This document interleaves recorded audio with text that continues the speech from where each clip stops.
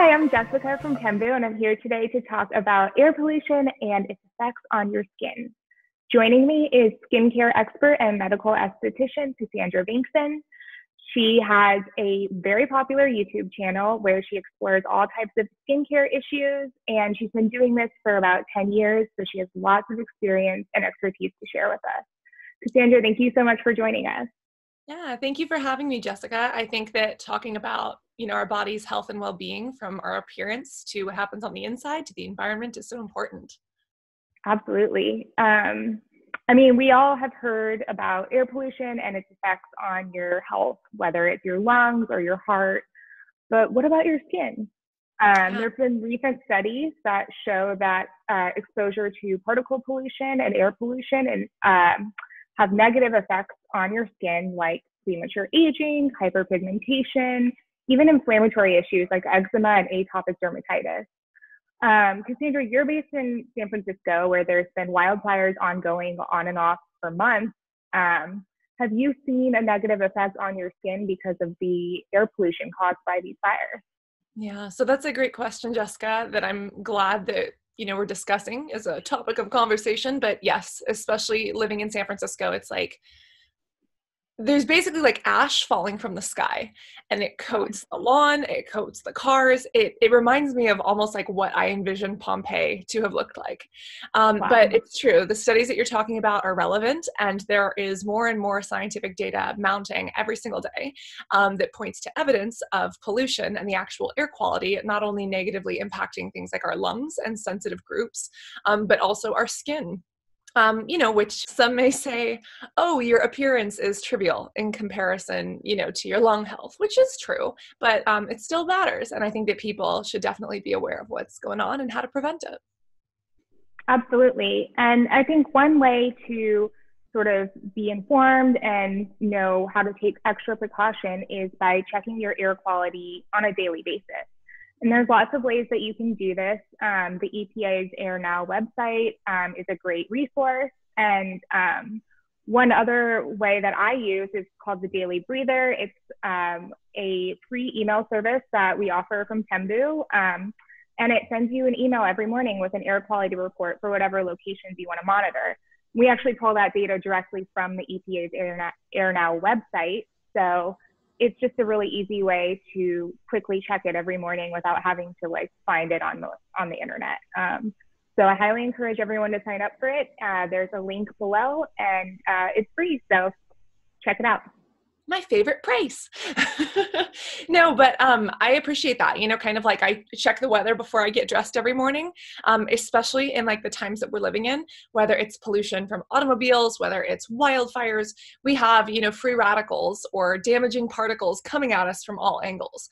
And being aware of that is extraordinarily important for our overall health and also for our beauty. Absolutely. So you mentioned free radicals. Those sound kind of cool. What are they?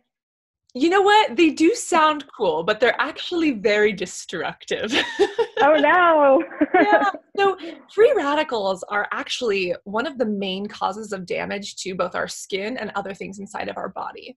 And the way you can kind of think of them are, everything in life is made up of matter, and we can break those down into elements, atoms, etc. And you've heard of electrons. Well, what exactly are they? They're very helpful. They're kind of building blocks to life in a sense. They and matter are building blocks to life. But if electrons are unpaired or if they're single, they're very unhappy. And the way I like to describe them is kind of like home wreckers. You're living at home, in a little atom. You're happy. You've got all your family members in there, these little particles, right? But someone comes knocking at the door who's an electron, and they're unpaired or they're single. And they're like, yo, that's a good looking human, or that's a good looking particle. I want to date you.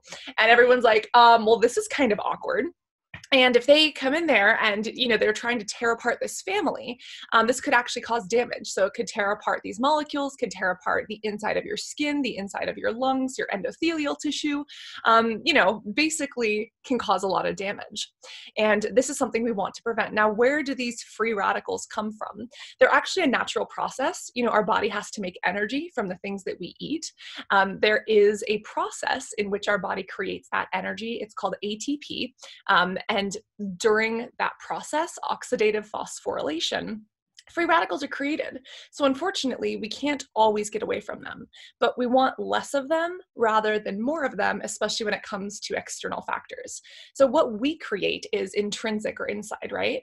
But then there's also extrinsic, things like sun damage, things like pollution, things like psychological stress, even bad diets. All of these things can start attacking our body and creating more of these damaging free radicals or free radical oxygen species, which then try to destroy and tear apart our cells and our bodies from the inside out.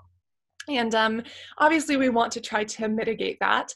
We already produce our own free radicals. So it's like, okay, what can we do to stop the external ones? And this is why, whether it's your skincare, whether it's your beauty, or whether it's your diet, things like antioxidants are really important. I mean, we could even think of the word, right? Like antioxidant, anti or not oxidant, or free radical oxygen species. And these antioxidants, think of them as like other singles that are super, super happy to come down the driveway and wave at the, free electron of the free radical oxygen species and be like, yo, I have an electron. Instead of tearing apart this family, date me. You seem like a cool person. We're both kind of wild, right? And these antioxidants have extra electrons that they can give. In your diet, things like vitamins A, C, and E, glutathione, these are really helpful. But even in your skincare, if you look for something like vitamin C, if you look for vitamin E, these can be extraordinarily helpful because they're taking away the opportunity for these free radical oxygen species to do damage.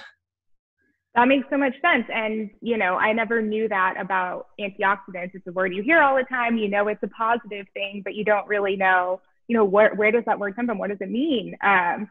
So tell me a little bit more about these antioxidants. Like, where can you find them? Yeah, great question, Jessica. Well, first off, they're delicious. We find them in a lot of foods and beverages, usually anything from fruits and vegetables, berries especially, even dried herbs and spices, cinnamon and clove actually have an extraordinarily high level of antioxidants. And even red wine, everyone talks about red wine. Well, resveratrol is the antioxidant within red wine that is so helpful. And I think that I want to make sure that I'm quoting the data correctly, but I think that you need like 55 glasses of wine to get a substantial amount. So I'd personally recommend getting it in a supplement from your doctor or, in a skincare formulation, because then you can apply it topically and help out your face. But yeah, in all of the things that we eat, usually if they are plant-based, they have some good antioxidants, they have some good polyphenols and fiber, right? Keeps everyone healthy from the inside out. Definitely. Yeah. I mean, any excuse to have a glass of red wine, I'm down for, but maybe not 55. That might be a little bit too much. So, what steps can people take on days when the air quality is bad to help protect their skin? Great question. So again, your skin is your body's largest organ. It fascinates me, right? It's part of your immune system and it's also part of your integumentary system.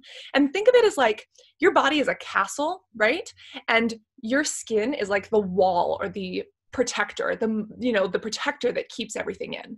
And your skin has multiple layers. It also has an acid mantle. It's kind of like a liquidy barrier. And you can think of that as like the moat, right?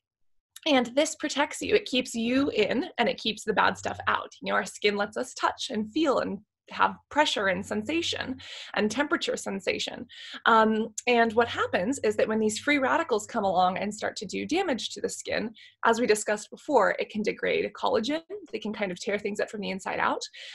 There's another protein in your skin, elastin. It's what keeps your skin stretchy and flexible. And as we get older, that naturally degrades. But if we can prevent that from happening, that's even better. And specifically when it comes to protecting your skin from pollution, there are these free radical oxygen species, or these ROS, right? But there's also the actual physical particulates. And these can be extraordinarily damaging to skin. You have soot, you have chemicals floating through the air. And remember, chemicals can be good, chemicals can be bad. Everything is toxic at a certain dose. But the biggest thing that you can do, I think that the most basic of skincare routines need just 2 steps. A really good cleanser to kind of remove all that grime off the day, and then a sunscreen. Sun is the #1 damager of skin. The sun creates free radicals, lots of free electrons, and it actually damages DNA in the skin. So prevention is easier than treatment. But I like to have a little more fun with my skincare, especially as someone who's struggled with acne for most of my life. And if people have pigmentation, if they have scarring, if they have redness, sometimes we can add more treatment steps. And that's where things like toners or serums and moisturizers come in. And so what you should be looking for are definitely antioxidants, anything that's going to kind of help refresh the skin. And usually good moisturizers, something that's going to protect the face. So in a good cleanser, what you should look for are either antioxidants, maybe a gel cleanser, something that's soothing. Oils are great as well.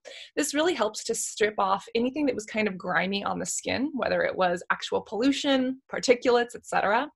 Really washes all that off. And then it lets your next products penetrate in deeper. And you can look for things like vitamin C. A lot of people look at their labels and they say, oh my God, it says ascorbic acid. That sounds terrifying. That's actually vitamin C. Ascorbic acid, L-ascorbic acid or citric acid.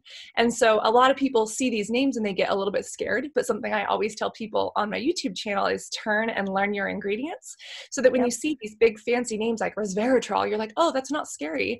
That's from grapes. Or epigallocatogen 3 gallate, right? That sounds like a super toxic radioactive substance. It's actually found in green tea, right? And it's super helpful. Yeah, so when you take a green tea toner or a vitamin C serum and you go to apply that to your skin, know that you're applying some great antioxidants and start to learn those ingredients. You could read medical papers, you could trust experts to share that information with you, but start to get comfortable with some of the terms on there. And then lastly, if it's the morning, you need to apply sunscreen.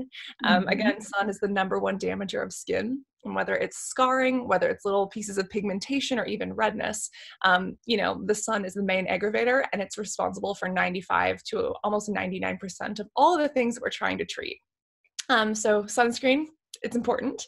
And then it even creates kind of like a protective barrier. If you get maybe a thicker sunscreen, it's like a physical barrier between you and whatever particles are out there. And I know that, when I was younger, my mom would slather me up. I looked like a greasy turkey, like with all this sunscreen, right? It was miserable. But thankfully, we have many more sunscreens on the market now that are cosmetically elegant. So you can get ones that feel like almost like fluid, like water. You can get some that actually feel puffy, kind of like a primer that goes under makeup. And you can choose one that works for you. That's great. Well, thank you so much for sharing all of these amazing tips and ingredients to check for. I think it's super helpful for everyone to know. And so really appreciate you taking the time to talk to us. Everyone that's watching at home, please check out Cassandra's YouTube channel. It's super informative. The videos are really fun and interesting, and she has a lot of knowledge to share. And don't forget to sign up for the Daily Breather to check your air quality every day. Thank you so much. Thanks so much, Jessica. Bye. Talk to you soon. Bye.